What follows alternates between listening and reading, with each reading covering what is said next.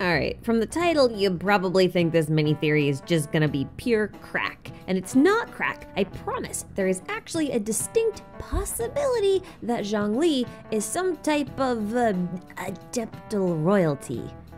Kinda. So this nutty idea came up when I was doing research for my beginner's guide to Liyue video, and I'm gonna proceed with this theory assuming that you've watched that one, or at least know more or less what happens in Liyue's history. If you do, you don't need to watch the video on it, it's just kinda... anyway. Specifically, this idea popped up while looking deeper into the actions and history of Guizhong. Even more specifically, where did she come from? Because we know that Morax came from around the area around Mount Tianheng, and so too should have his affiliated adepti like Cloud Retainer, Mountain Shaper, Mooncarver, Sea Gazer, and Skybracer, but Guizhong kind of just appears out of nowhere. So I tried to reverse engineer her original territory based on her movements. The problem is, we only know a couple of them. First, she meets Morax in a field of glaze lilies. Second, she creates the Guizhong Ballista and she puts it at the foot of Mount Tianheng, which means she was down south. So then third, we know she moved her people to the north after the ballista was finished.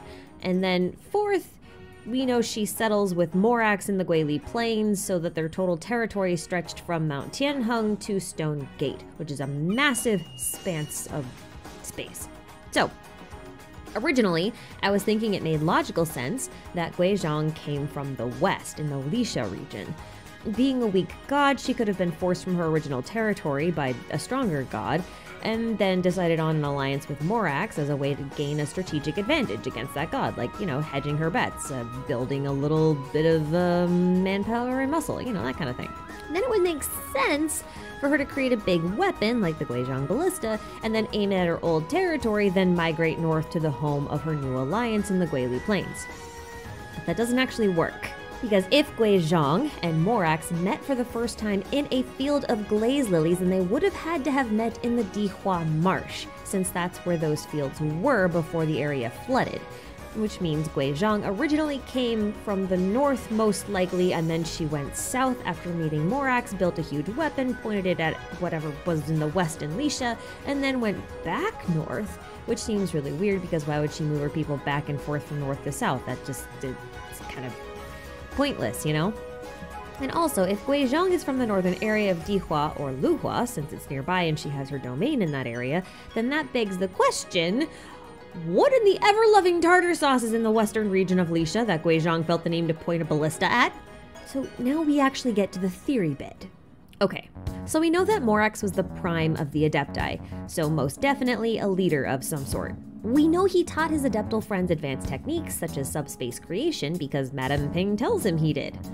We also know that the Yaksha are a subset of the Adepta race? I shouldn't really call it that. Adepti is technically a title, and so is Yaksha, both of which seem to be predominantly made up of illuminated beasts and possibly some ascended humans, kind of. Ping, you're still kind of up in the air on that. So it's complicated. I'm just gonna call them all Adepti, just for ease of use. I know they're not all the same. But bottom line, Yaksha, Adepti, and Illuminated Beasts are all different flavors of the same thing, so I'm gonna call them all Adepti. Don't at me. So, the Illuminated Beast species as a whole is most heavily associated with Morax, which makes this next observation a little bit confusing. See, we have these giant statues littered all over Liyue, right? They're in Liyue, Mount Tianheng, Minlin, Luhua. It turns out all of these are Yaksha statues, so illuminated beast statues, whatever that means. Whether they're used by the Yaksha or they're supposed to be of the Yaksha, I have no idea, but they're Yaksha statues, which means that they should mark a type of ancient dwelling for the illuminated beast race kind of thing, or at least the Yakshas, right? Which would put Yakshas at Mount Tianheng where Morax was, and we don't really actually have any records of Yaksha being there prior to the Archon War, but I digress. The statues kind of make sense at the foot of Mount Tianheng, just because our illuminated beasts have already kind of made this point, so they make sense to be here since Morax was the prime of the Adepti, and, you know, just having statues in his territory does make sense. But then, all of these Yaksha statues appear all over Liyue, and even then up into Minlin, which would be incredibly weird unless these ruins that the Yaksha statues occupy were also dwellings for illuminated beasts in general, not just ones that were associated with Morax. But if you look closer at the architecture of all of these ruins in Liyue, there is only one type. They are exactly the same. They are identical, which is just confusing because at the very least, we know that there were two gods, Guizhong and Morax, so there should be at least two types of architecture, one type to express the aesthetics of each god. And since Guizhong pointed a crossbow at some other settlements in Liyue, we can assume that there should be even more than just the two gods, because why else would you point a weapon over there? Like, you would have to have like a god-like entity to threaten you, right? So, more types of gods mean that there should be more types of architecture, more than two types, and there's not even two types, there's only one type, which is weird. Because in other regions, that is not the case. Consider, Andreas's arena. It's pretty different from Decarabian's city of Old Mondstadt. Like, they have very different aesthetics, even though they're both kind of, I don't want to call it Celtic-y, but they've got like the knotworky thing going on, but they're still very different, and both of them are, again, different from the ruins at Solvindignir, right? They're just different.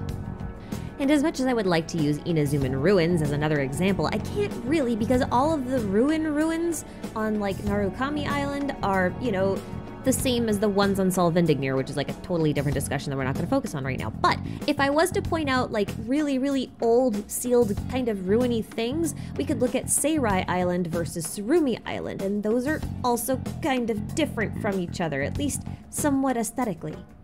And even then, those ruins are pretty different from the very, very, very sparse ruins that you find all over Watatsumi Island. And we know for a fact that Orobashi ruled that area, right? And since he ruled that area, it should fit his aesthetic, sort of.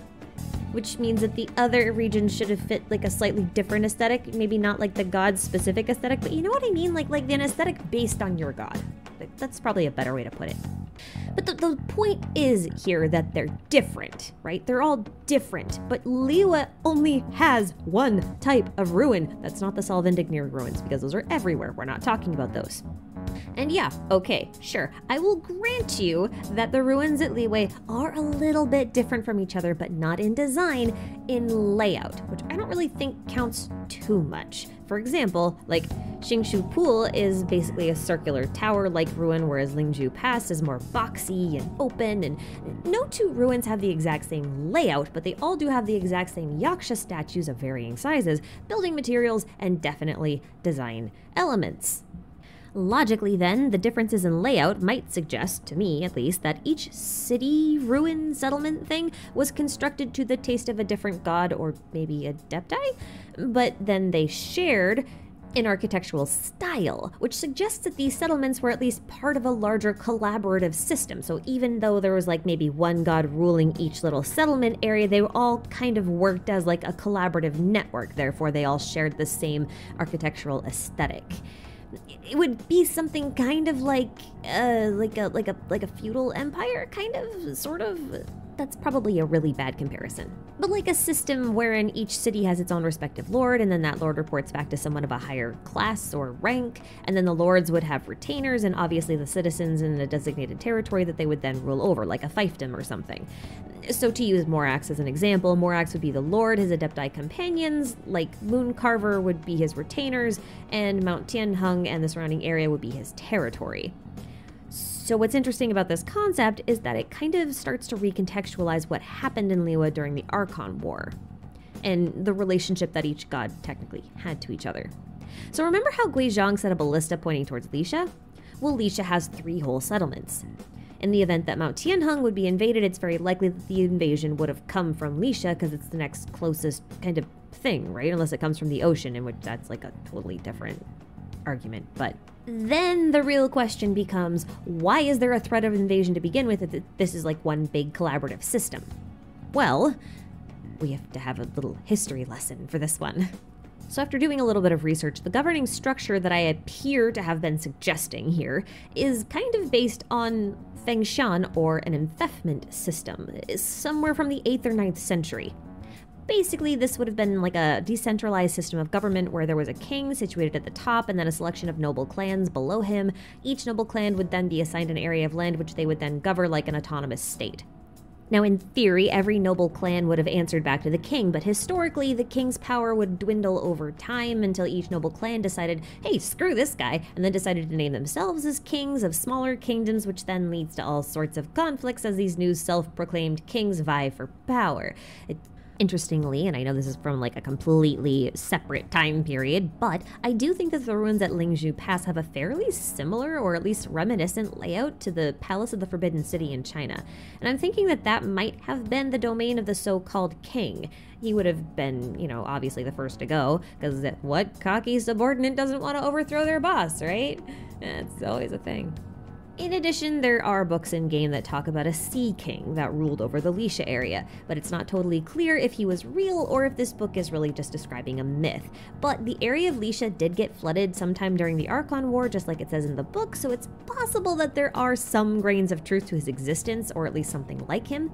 Plus, Morax ended up beating at least 3 different sea monster god things over the years, so having the king of Liyue originally be a sea king would explain why there are so many sea monsters. But it's equally possible that the king would have just been celestial, but we'll talk about that. Just give me a minute. Anyway, like I said before, having a bunch of cocky nobles declaring themselves kings would make any sensible person of power a little bit nervous. Like, you know, Gui Zhang. In this context, her proposal to Morax was actually sensible. Together they would create a show of strength by dominating 2 regions and combining their resources into the Guili Assembly. Most nobles would think twice about flexing their muscles at the Guili Assembly for this reason. The Guizhang Ballista stationed at Mount Tianheng was likely more of a warning sign than anything else, although I'm totally confident that it worked. You know, it's gotta be functional. So I imagine that while it's likely that the Guili Plains were rather peaceful, the same could not be said for the rest of Liyue, which was probably full of skirmishes even pre-Archon War. That's my guess, it's an assumption. And Morax has stated himself several times that he does not desire domination. He doesn't exactly enjoy bloodshed, although he is rather quick to resort to violence. For that reason, it's probably safe to assume that Gui Zhang's proposal to him was probably quite appealing because he probably didn't want to participate in the power struggle. He was probably kind of forced into it when Gui Zhang was killed and then the Guili Assembly was flooded, you know. And then he would have barely recouped all of his losses and then resettled all of the survivors when Celestia gave the gods of Liyue even more reasons to duke it out. A seat in the heavens. Or a gnosis. We're not entirely sure which, or if they're the same thing. They might be, we don't know that. And Morax may have been a bit of a meathead, like I said, but it's not like he enjoyed the slaughter, like I also said. He's never been keen on watching people suffer, so ultimately he was forced to join in the fight to think he could mitigate losses through a violent show of force. Flex your muscles, no one challenges you, peace, right? Easy peasy. Nice solution. But the fact that he won, and that most of the gods would have had to die or be sealed at his hand, just makes the whole thing feel a lot more bitter when you realize that these gods that he was fighting would have been the same people that he would have stood shoulder to shoulder with and ruled amicably alongside before all of this. So that would make him the last heir to the celestial throne standing. Now, is there more evidence for this? Yes and no. Yes, because I have more to add, but no, because what I have to add is more speculation and slight conjecture and all that kind of stuff. So, in the book Stone Tablet Compilations Volume 1, it says that Rex Lapis, aka Morax, descended, but in the original Chinese, the term for descended is far more specific. I'll put a segment on the screen because I do not trust my pronunciation. I barely trust it for single words. Now, I have gotten mixed translations on this because the terminology here is actually kind of vague. It's just probably intentional. And also, Chinese is just really hard to directly translate into English. But what every translation seems to agree on is that the term is vague. Funny. It can either mean he literally descended from the sky, or that he was demoted from his current position and therefore descended, or he was assigned a task to carry out. Note that all 3 meanings can be true at the same time. However, I am most inclined towards the last meaning of assignment in light of what we've already discussed above. The idea that Morax was part of some sort of dynasty and granted territory to rule over. Incidentally, this segment, on screen now, can be used to refer to the sons of an emperor being sent or assigned their own fiefdoms, which also plays into the aforementioned theory. As for real-life Chinese history, of which I am by no means well-versed or should be considered an expert in, and I will probably get corrected many times in the comment, I did notice that the Tang dynasty in particular, which is around the 8th century, I think, has a lot of similarities with the conflicts of early Liyue, or at least the ones that I'm suspecting right now. If we assume that Morax is like the first Tang emperor, Liyue, then some neat stuff starts to pop up. Liyue governed over the eastern region originally and then expanded north, just like Morax did, before overcoming other rivals through military might, just like Morax did.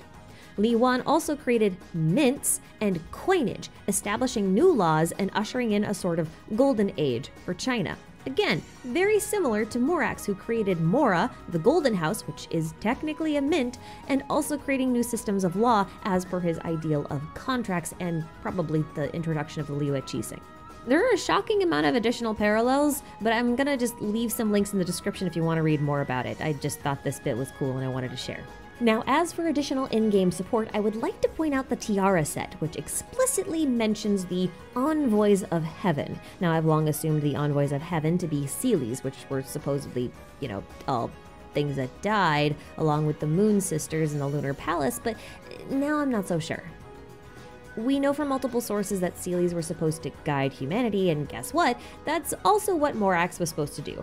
And of course, that's what all of the Archons were supposed to do originally. So now I'm wondering if Morax did in fact descend from the Lunar Palace to take up his assignment in southeastern Liyue to guide humanity at the behest of Celestia or some equivalent power. That would certainly explain why one of the only consistent prerequisites for becoming the Archon was a deep love of humanity rather than just strength. Otherwise, there would be no reason for Barbados to be the Archon over Andreas or Makoto to be the Archon over A because they're, just weaker. And Morax is the last one standing and also loved people, but I'm pretty convinced that if Guizhong had lived, it's likely that she would have been the Archon in his place, which is kind of weird to think about. Anyway, that's all I've got for now, just some thoughts have been spinning around in my head as I work on much bigger, more complex theory based on some similar ideas. Consider this a preview of sorts. So, thanks again for watching. I'll see you all in the next one. Take care. Bye!